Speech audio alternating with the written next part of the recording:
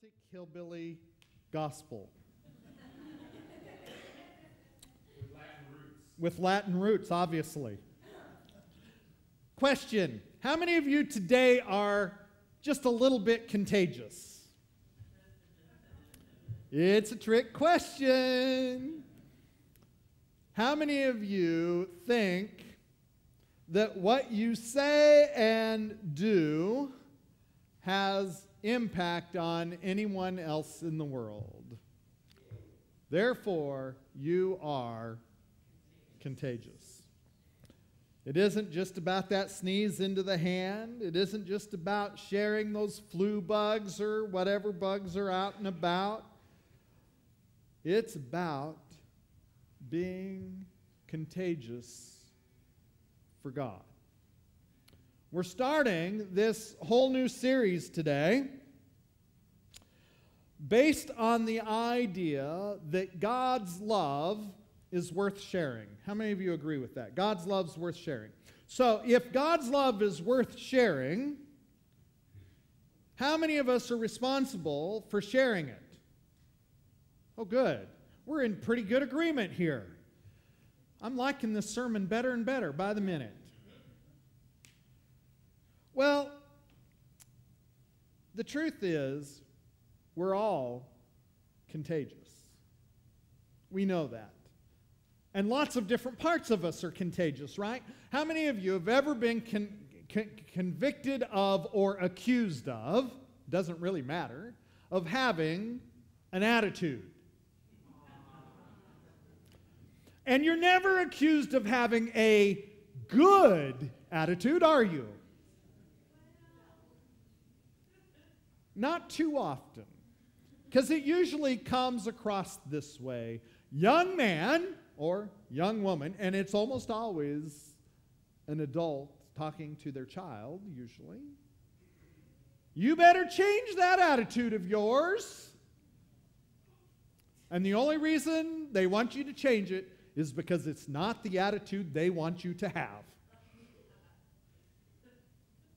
Doesn't really matter if it's good or bad, it's just not the attitude they want you to have.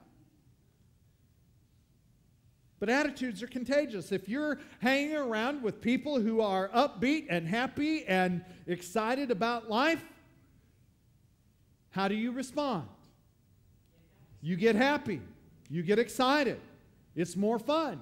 And then the opposite is also true. If you hang out with people who are downers, who are complainers or whiners, or you can fill in the blank, the odds are good you're going to become just like them. Here's what we know. Who you hang out with is really important. We used to always tell our children that, but we didn't really understand it, I don't think. But the fact of the matter is, adults of every age and children of every age become just like the 5 people they're closest to. So look at your 5 friends. If they're upbeat, fun, and exciting, the odds are good that you're upbeat, fun, and exciting. If you hang out with people who aren't, you might want to change groups, because you're probably not having any fun. I love the Snoopy cartoon, and one of the things that I learned from Snoopy was that we all had influence on people, and sometimes people expect us to influence them more. From Snoopy, we read this. Peppermint Patty is talking to Charlie Brown, and she says, "Guess what, Chuck? It's the first day of school, and I got sent to the principal's office already. And it's your fault, Chuck." And Charlie Brown looks at Peppermint Patty saying, "My fault? How could it be my fault? Why do you say everything is my fault?" To which Peppermint Patty looks at Chuck and says, "You're my friend, aren't you, Chuck? You should have been a better influence on me." Now, I'm I'm going to tell you that attitudes really are contagious, but it's not just attitudes that are contagious. Our very lives are contagious. That's what Peppermint Patty was saying. If you know John, he's going to affect your life. If you know Lori, she's going to affect your life. If you know Johnny, and the more you hang out with people who are good influencers, the better life's going to be. So choose who you hang out with carefully. It isn't just our lives, though. It's not just our attitudes that are contagious, but also it is our faith that is contagious. Good and bad. We're always a witness. See, I think we forget that, even though I say it about once a quarter. Our faith is contagious. And that means that the way we live our faith is a witness. And there's only two ways to be a witness. You can be a witness for, or you can be a witness against. So if you're a witness for Jesus, praise God. But if you're a witness against Jesus, you better watch out. Now, we don't like to hear the preacher say things like that, do we? Because after all, we love people. We want to love one another and just love them into the kingdom of God. But I'm kind of here today to tell us that our faith is always contagious. So we need to be careful about what kind of germs we're spreading. Why is that? Well, I think the story of Zacchaeus tells it to us best. We love this story. We sang the song. Zacchaeus was a wee little man, and a wee little man was he. He climbed up in that sycamore tree for the Lord he wanted to see. And then we know what happened. Jesus comes along and says, come down out of that tree. I'm coming to your house for dinner. Ta-da! It's okay. They know it. Besides, I want you to sing it the rest of the day. You see, in this story of Zacchaeus, we find out a real truth that is so important for us that it's summed up in one simple phrase. And that phrase is, because people matter. So repeat after me. Because people matter. Turn to a neighbor and say, because people matter. All right. Now, here's why this is important. We find out when we read Scripture that the sick matter. Yes, they do. The poor matter.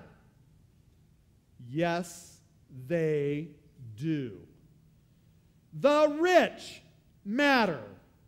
Yes, they do. To make you all feel better, the middle class matter. Yes, they do. See, you all identified with that one. Democrats matter. Yes, they do. Republicans? Yes, they do. Libertarians and independents? Yes, they do. I'm glad you all agreed with that. People who are gay matter. Yes, they do. People who are women matter. Yes, they do. Men? Children, yes, they do. Black people, white people, Hispanic people, Asian people, all matter. My Filipino friends matter. My Arab friends matter. My new Latvian friends, you can ask Sheila about that, matter. Jesus says, go into all the world, make disciples, baptize them, love them, teach them. Why? Because they matter. Yesterday, we celebrated Vesta Jensen's life. We had a full house. It was a great day. It was one of the most fun funerals I've ever been to. It was one of those days that I think the church needs to live up to. Now, why is it that yesterday was such a powerful, moving ceremony, service?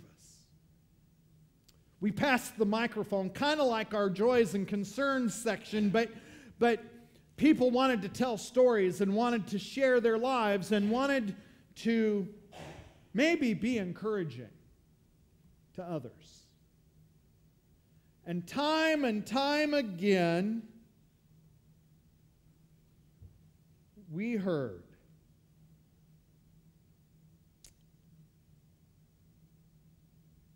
that Vesta was so precious to each and every one of us because she understood that people mattered. It's true, isn't it?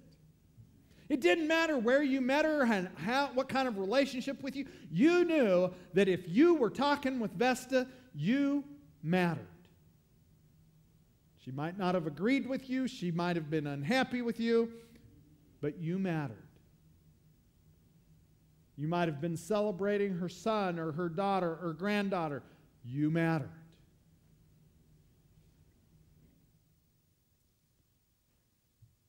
I had a favorite comment show up 4 different times in the course of about 2 hours yesterday. It's kind of my favorite Vesta phrase. And she never said it. When I grow up, I want to be Vesta or like Vesta. Well, I can tell you how to do that. Live like people matter.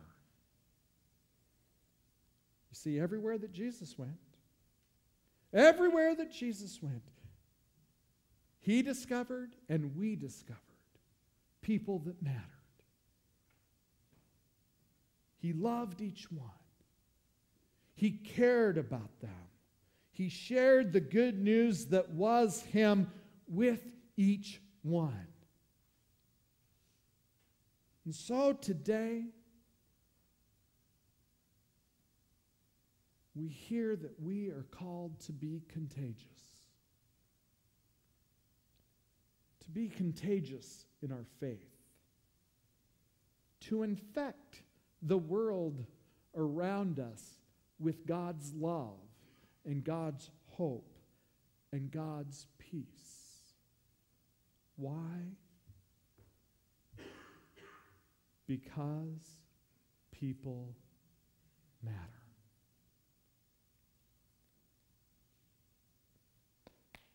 Amen.